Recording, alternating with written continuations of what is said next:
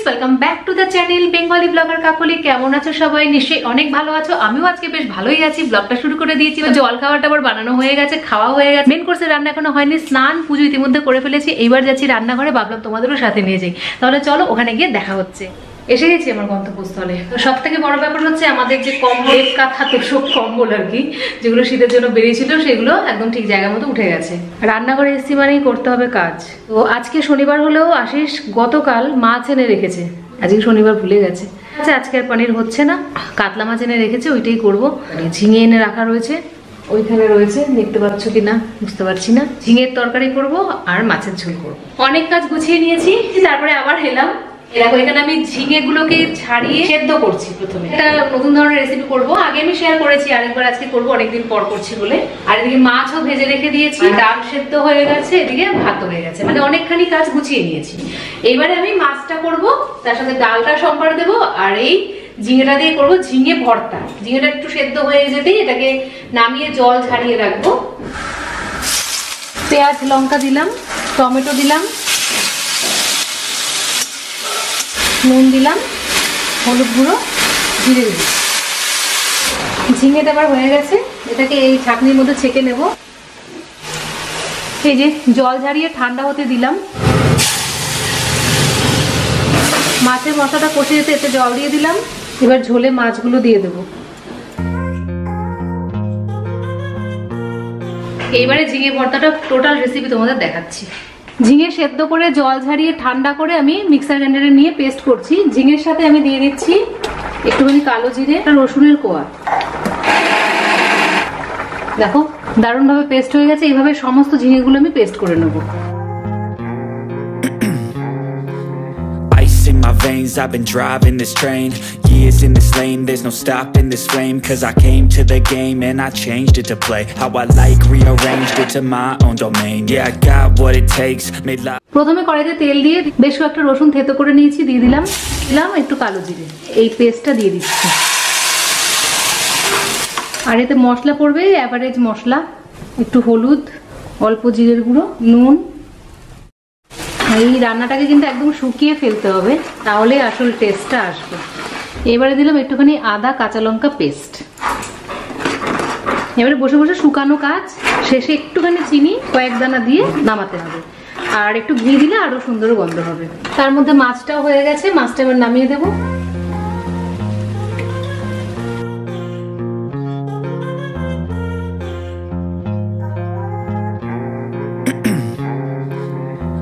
In my veins, I've been driving this train. Years in this lane, there's no stopping this flame. Cause I came to the game and এটাকে শুকোতে শুকোতে এই অবস্থায় এসেছে এর মধ্যে আবার একটুখানি ঘি দেব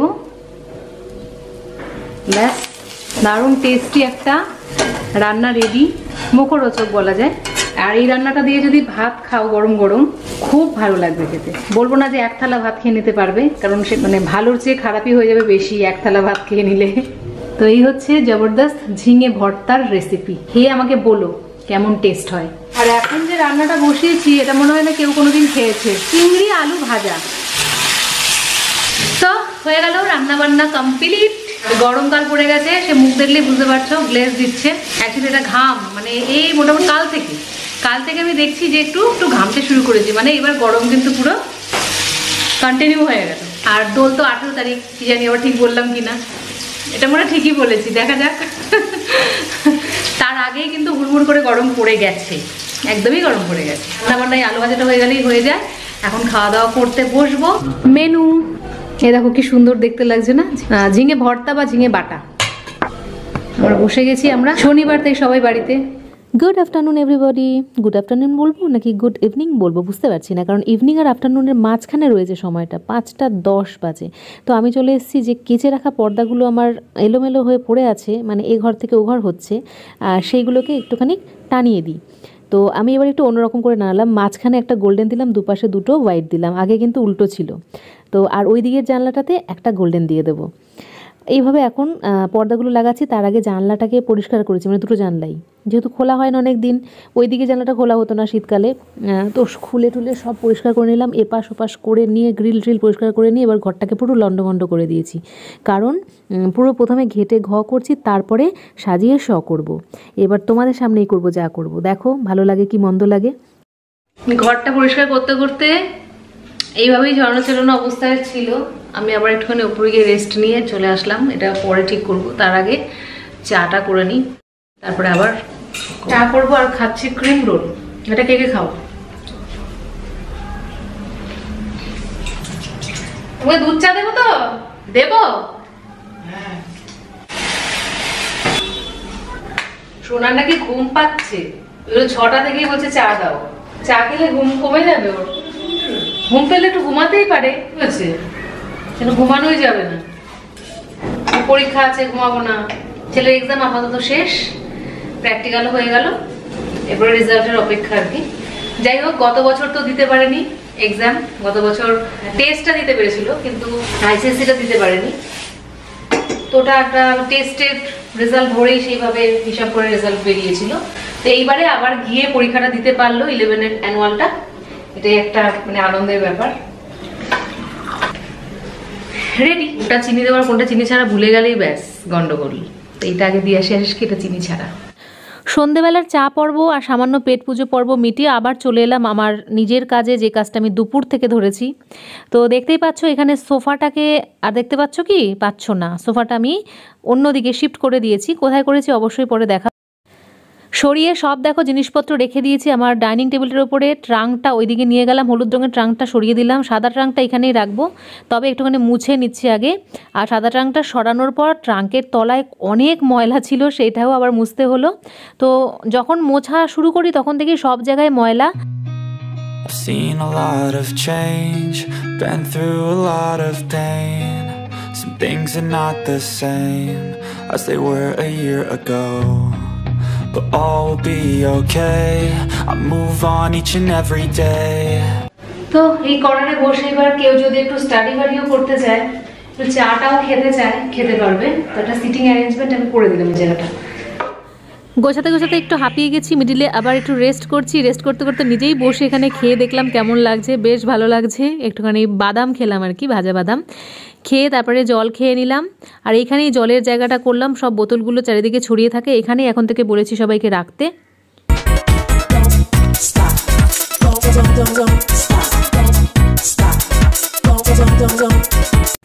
বসে থাকলে বা পেন্ডিং করলে এখন চলবে না। আমার এখন যা মাইন্ড সেটিং রয়েছে তাতে আমার মনে হচ্ছে পুরো কাজটা আমি কখন কমপ্লিট করব। তাই টেবিলটার সামনে এলাম, টেবিল থেকে সব তো গুছিয়ে দিয়েছি, টেবিল ফাঁকা হয়ে গেছে। টেবিলের ওপরের যে ট্রান্সপারেন্ট শিটটা সেইটাকে তুলে দিলাম, ওটাকে ধোবো। আর আজকে রাত্রিবেলাটা এই কাপড়টার উপরে খাবো, তারপরে কালকে সকালে ওটাকে আবার ওয়াশিং মেশিনে দিয়ে ধুয়ে নেবো। কারণ আজকে শুধু শুধু খাওয়ার দরকার নেই, এটা কাচবই যখন একবার খেয়েই নিই, তারপরে এটাকে ওয়াশ করবো। আর ওইদিকে পর্দাটা সাইড বাই সাইড লাগিয়ে দিলাম।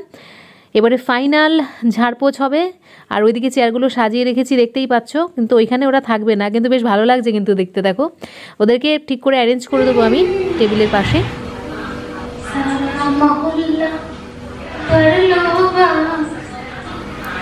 সব কিছু গোছাতে গোছাতে বেশ খানিকটা রাত হয়ে গেল, তবু আমার কিন্তু কাজ চলছে।